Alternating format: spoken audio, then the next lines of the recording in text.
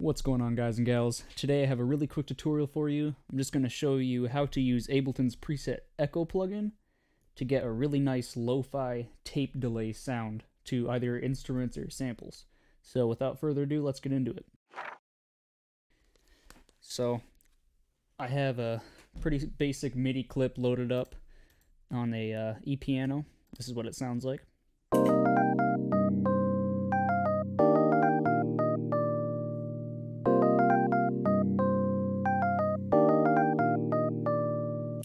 Alright, we're going to pull in an instance of Echo. Let's, first thing we're going to do is turn it off sync. We're not really focusing on the delay part of the plugin. We want to use the character part. We're going to turn it on time, turn it down to maybe 2 to 5 milliseconds, I think is a good range. We'll turn down the feedback here. You can keep the input at the original 0. And like I said, we're going to go to the character section. And what we're going to do, repitch is already on, which we're going to want that. Turn on wobble, turn on noise, and this is where the magic happens. So just watch what happens as I mess with these parameters.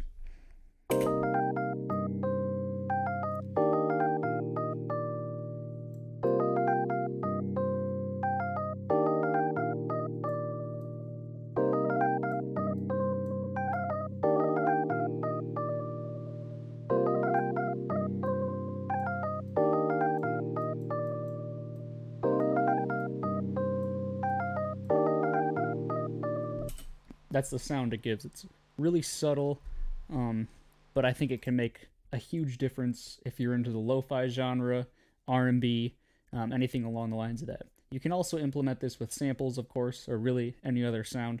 I'm just going to do another example of how it would sound like with a sample.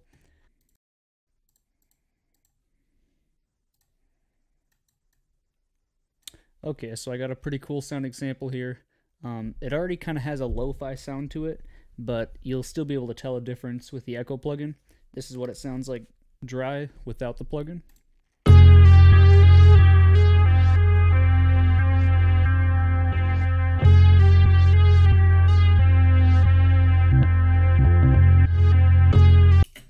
And here's with.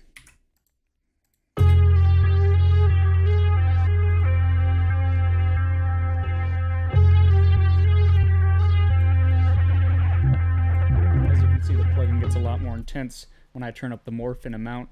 You can do a lot of experimental stuff with this, or if you just want to stick to that OG educational VHS sounding thing, this is what you got, the Echo plugin. Sure to leave a like, subscribe, turn on that notification bell because I got more videos coming in the future. Thanks for watching, guys.